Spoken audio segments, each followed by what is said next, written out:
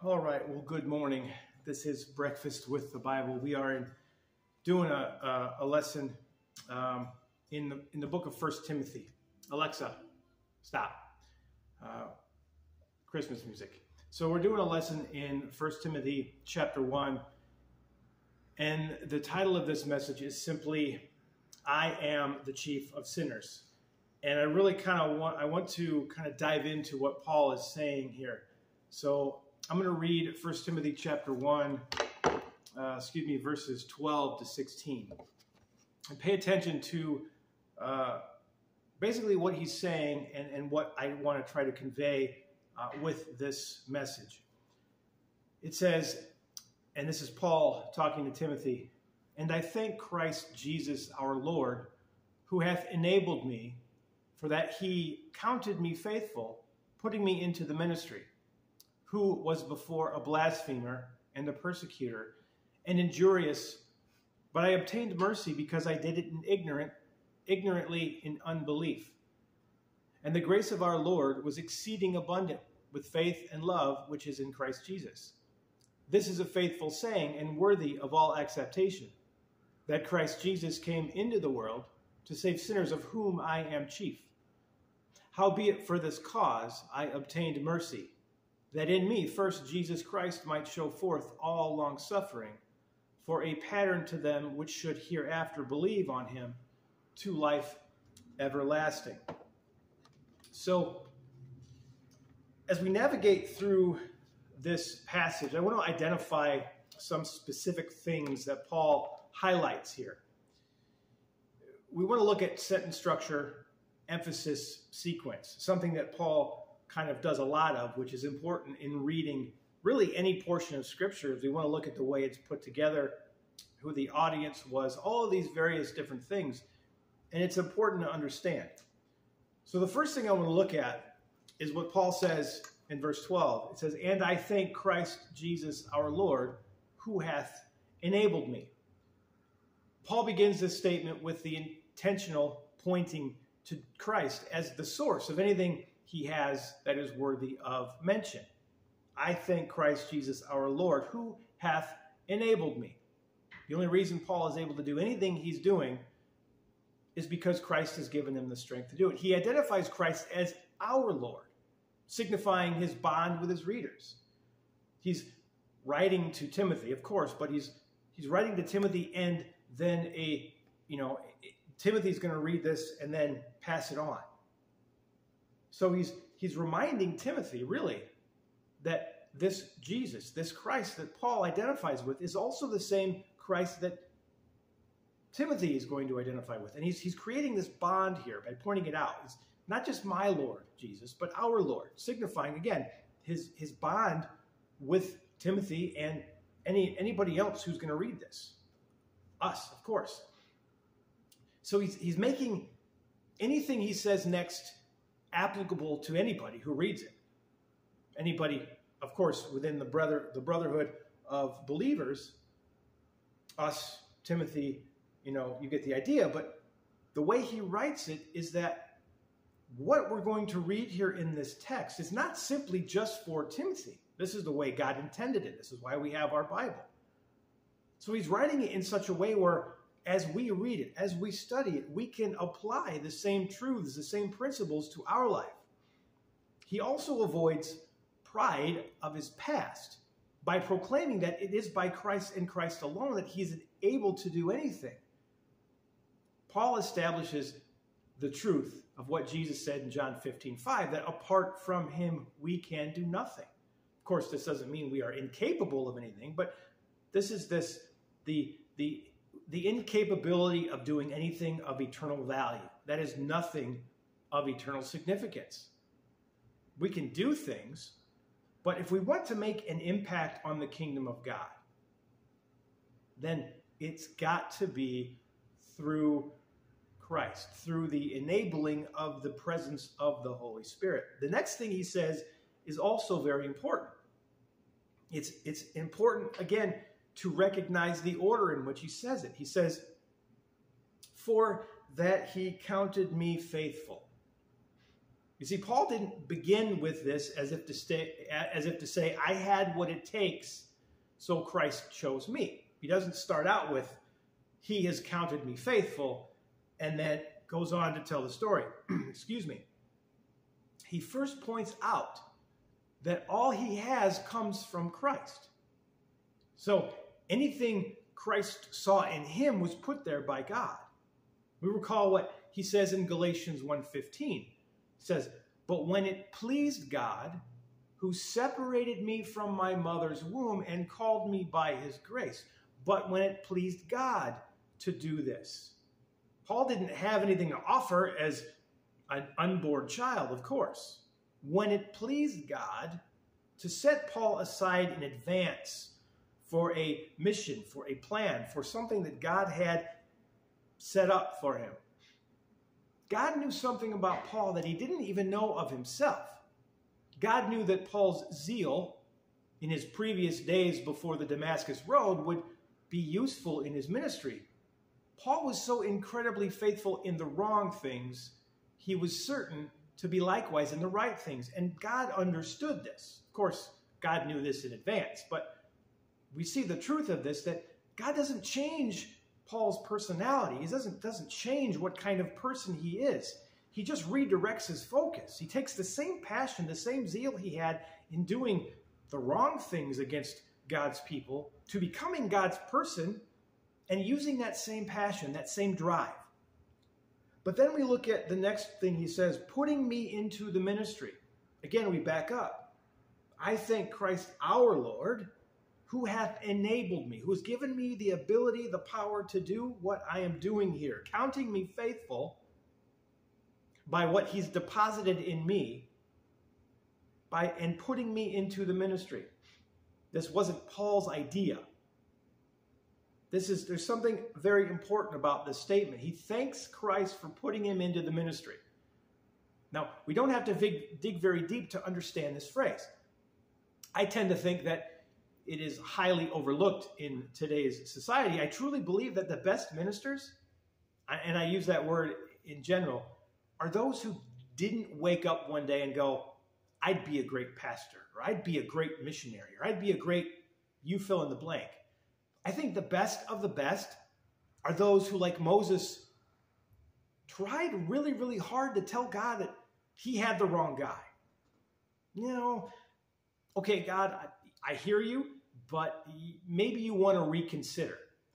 Those are the ones that God wants to use, the ones who know in advance and know ahead of time, hey, I don't have much to give, if anything.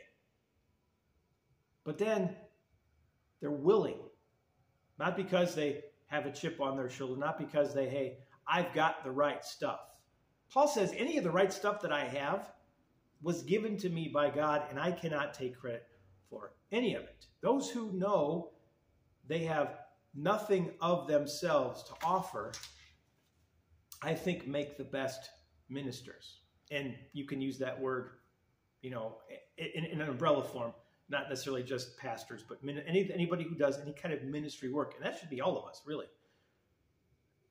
We're not doing it because we think we're good at it, or we think we ought to be doing it because of who we are, but we ought to be doing it because of who God is, and that if we look at ourselves in the light of, and I think of the Puritans and all the Spurgeons and things like guys like that who highlight they emphasize this idea that they are just unworthy of anything that God has to offer, because it really does. It emphasizes our appreciation for grace. If I don't deserve anything, if I don't have anything to give God, then everything he allows me to do is just that much greater.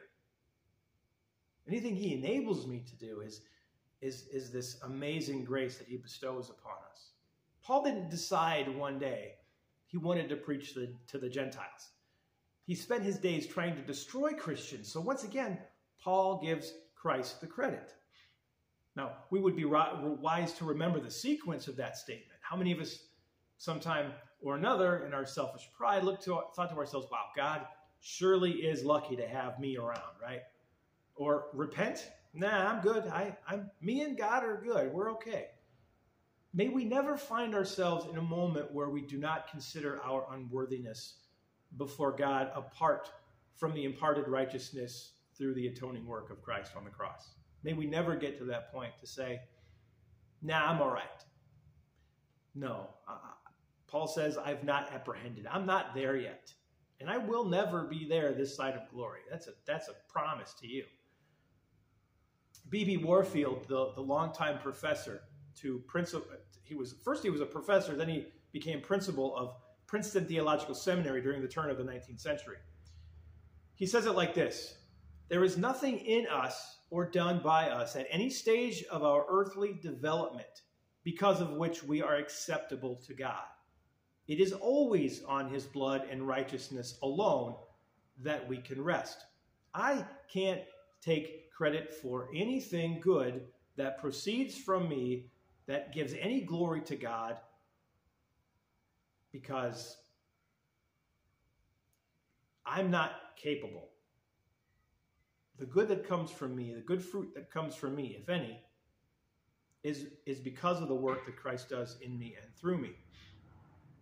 Then Paul says this in verse 13: who was before a blasphemer, a persecutor, and injurious? Here's Paul's description of his unworthiness to what God has called him to.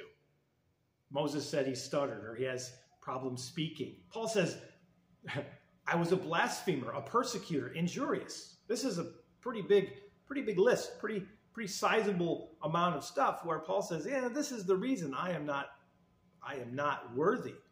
Paul's highlighting this here. Now let's look at these three things. A blasphemer.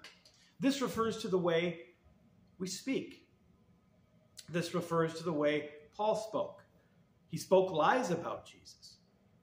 He tried to talk people away from the truth about Jesus. John Piper says this: his words tarred and feathered Jesus with false descriptions.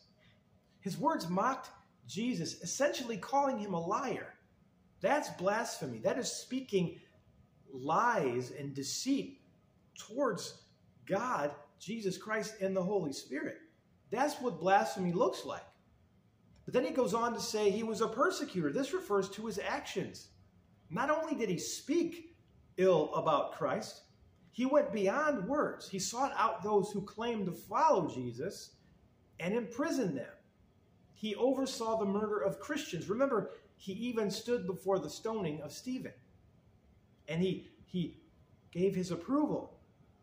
So he goes from blasphemer, speaking against Christ, to actually working in action against him.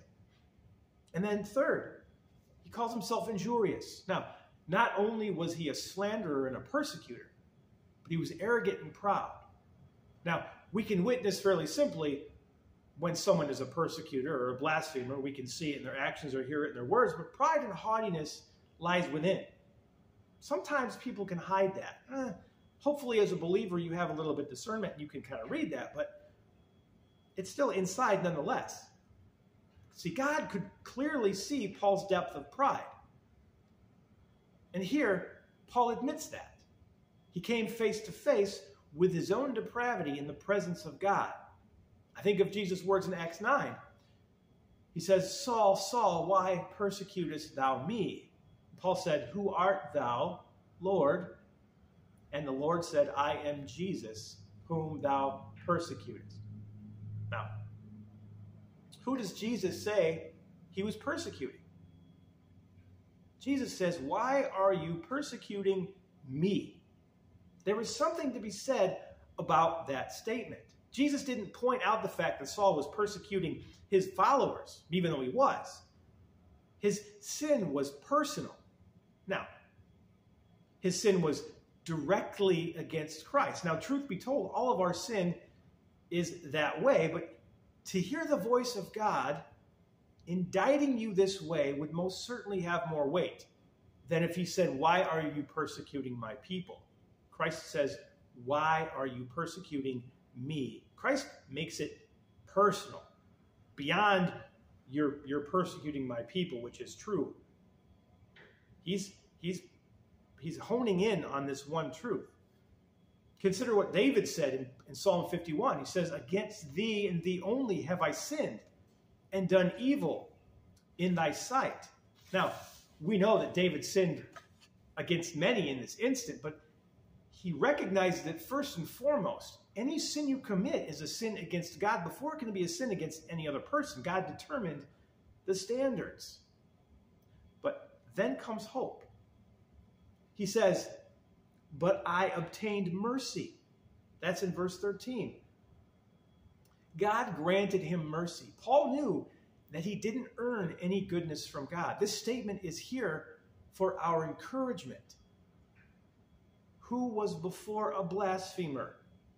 We've done it. A persecutor. Maybe we didn't put any Christians to death, but to some degree, we've spoken ill words. We've done some horrible things in our life against people who are believers and whatnot. And we've been proud. That's the basis for all of our sin, is pride. I know what I'm doing. I can handle this. But Paul gives us encouragement. He says, but I obtained mercy. Paul clearly explains that God's grace was both extensive and sufficient for him when he says in verse 14, and the grace of our Lord was exceeding abundant with faith and love, which is in Christ Jesus. In order to be able to stand and proclaim Jesus Christ, again he says, our Lord, reminding them that what God has done for Paul is available to them as well.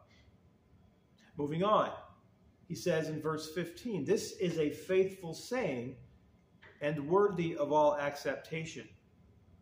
This phrase used here and in 4 other places in Paul's letters are basically an equivalent to the statement Jesus makes when he says, verily, verily, or truly, truly, depending on your translation. It is a statement of great emphasis. Paul is saying the statement he is about to make is both true and significant. One would be wise to take it into deep consideration. Again, as I've said numerous times in any of my videos, redundance creates emphasis. Paul is making it clear what I'm about to tell you is of great importance. If we note the context of what Paul says immediately before this, he gives a brief outline of his personal history. So this is a testimony of sorts, right? Charles Spurgeon wrote this: if we would impress the gospel upon others, we must have first received it ourselves. Paul can attest to the fact that what he's about to say is true in a most personal sense. Paul, throughout his letters, speaks of what he knows through both his experience and the revelation given by Christ himself. Paul was selected specifically by God for bringing the gospel to the Gentiles by way of inspiration. There are few, if any, who can relate to the immense gift and responsibility that was given to Paul. But then he declares the faithful saying. Remember, he says, this is a faithful saying, worthy of all acceptation, that, this is in the middle of verse 15, that Christ Jesus came into the world to save sinners. This is the gospel message in its simplest form. Christ stepped down from heaven in the form of a helpless child as we celebrate this season to show us a childlike faith in its purest form. He grew up as a young man learning and experiencing life in such a way as to give us a Savior who we know is familiar with our troubles. He lived a sinless life and voluntarily gave it up on our behalf while we were yet sinners. He didn't wait for us to get it all figured out. But then he says this, still in verse 15. And this is my favorite part. He says, so he says, Christ Jesus came into the world to save sinners, of whom I am chief. This statement, again, is what inspired this message. I want to break that down a little bit. So what exactly is Paul saying by that statement? Seems simple enough. Paul is calling himself the worst of sinners, right? I mean, can this be true? Can this be accurate? Is Paul indeed the worst of sinners? While Paul's writing this letter, Nero was emperor of Rome. Now, a piece taken from an article says this: Nero is known as one of Rome's most infamous rulers, notorious for his cruelty and debauchery. He allegedly killed his mother and 2 of his wives, as well as his stepbrother, only cared about his art, and had very little interest in ruling the empire. Tacitus, a first-century Roman historian, made this statement: covered with the skins of beasts, Christians were torn by dogs and perished, or were nailed to crosses, or were doomed to the flames and burnt to serve as nightly illumination when daylight had expired. Clearly, Paul was not worse than Nero, right? Okay, what about Judas? Christ was betrayed and sentenced to death because of him. In Matthew 26:24, Jesus makes this statement: the Son of Man goeth, as it is written of him, but woe unto that man whom the Son of Man, is betrayed. It had been good for that man if he had not been born. Was Paul worse than Judas? Can it be true that Paul is the chief of sinners? In a way, based on Christ's words to him in Acts 9, it is quite probable that it is true. However, let's consider this. One may be able to understand Paul's statement a little bit better by reading it this way: Christ Jesus came into the world to save sinners, of whom I am chief, or to whom you are chief. So why do I suggest that? Because this way we can begin to grasp some of Paul's perspective. You see, it's easy to look around the world and say someone else is responsible for Christ's death. I mean, we didn't put him there, did we? But what would be different about our lives if we considered ourselves personally responsible for his crucifixion? What if we were to hear the voice of Jesus calling us out? Why are you persecuting us? Persecuting him. What if his words came directly to us that way? What if we really saw our sin that way? It was my sin that nailed him to the cross. It was my hand that swung the hammer. I was the one who fashioned the crown of thorns and drove it into his flesh. I pierced his side where blood and water poured out. I did that. My sin did that. What if we looked at it that way? What would change? What would our perspective on this be? If we saw it that way, if we saw my sin, I'm not worried about yours. My sin is the one that hung him on the cross. What if we did see it that way? When I view Christ's death this way, then I can easily consider myself, as Paul did, the chief of sinners. So what is the applicable benefit to this perspective, you ask? This approach to my sin as opposed to the sins of others will make it that much easier to put to death the temptation to say, as the Pharisee did in Luke 18, I thank the Lord that I'm not like that guy. If I take responsibility for my sin, for the death of Jesus Christ on that cross on my behalf, if I took responsibility for that in that way, I'm not going to look at this guy over there and go, well, at least I'm not like him. Because I'm the chief of sinners. So there is no other guy in the room at the moment. So, moving on. Instead, we should approach God the way the publican did in that same passage in Luke 18.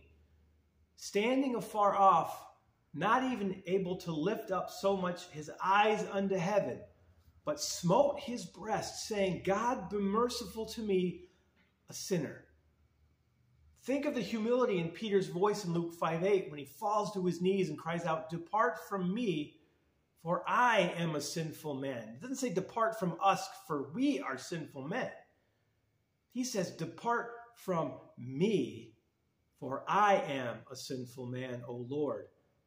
Something about Jesus, in comparison to his own heart, was so much that Peter recognized his inherent weakness and wickedness. Or what about Isaiah 6:5?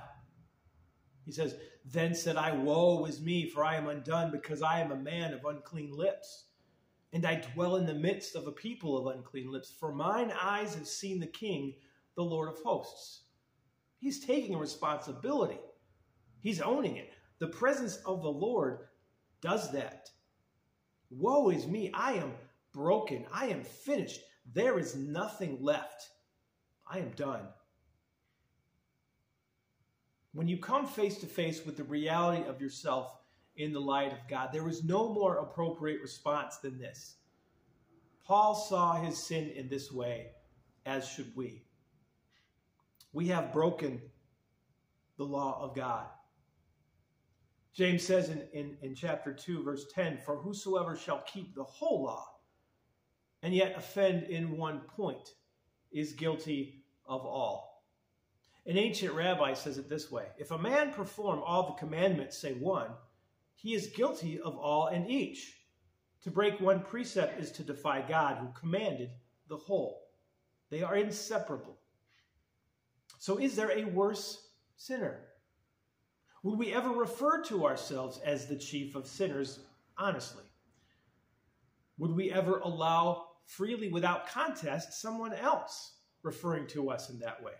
Or would we get defensive and accuse them of being judgmental? I think again of an instance in the life of John Wesley. After his conversion, he was so excited to preach about the need for a Savior, he stood up in front of his old congregation and admitted to being a sinner and told them that they were also sinners. So what did they do? Did they fall on their faces in humility and repentance? No. They threw him out and told him never to come back because he told them the truth. John Newton, towards the end of his life, said this: "My memory is nearly gone, but I remember two things: that I am a great sinner and that Christ is a great Savior." And Thomas Watson said this: "The greatest of all disorders is to think we are whole and need no help." And finally, verse 16, "Howbeit for this cause I obtained mercy, that in me first Jesus Christ might show forth all longsuffering for a pattern to them which should hereafter believe on him to life everlasting." Paul closes this passage with a great hope and encouragement. He could have very well been correct when he called himself the chief of sinners. It's in Scripture. It's got to be true, right?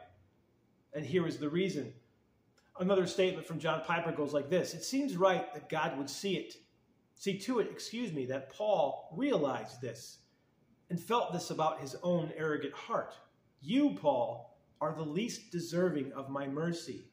So I'm going to save you so that when you write 1 Timothy, no one will ever be able to say, 'I am too undeserving.'" If Paul was indeed the chief of sinners and Christ showed him mercy, then there's hope for us. Christ's gift of salvation is available to all who would receive it, to all who will admit to the grave offense of living in rebellion to a holy God. In Romans 10:13, Paul quotes the prophet Joel when he says, "For whosoever shall call upon the name of the Lord shall be saved." If God was willing to save the sinner of sinners, there is hope for anyone.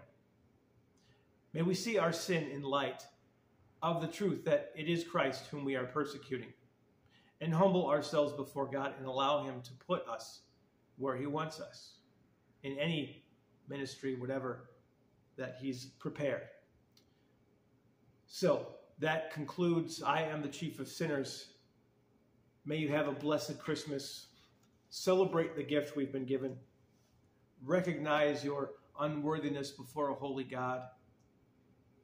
And may God richly bless you and keep you. And I will see you next year, because I'm done for the season, for this year. God bless you. And keep watching. Like, subscribe, do all those things you do. And we will see you next time.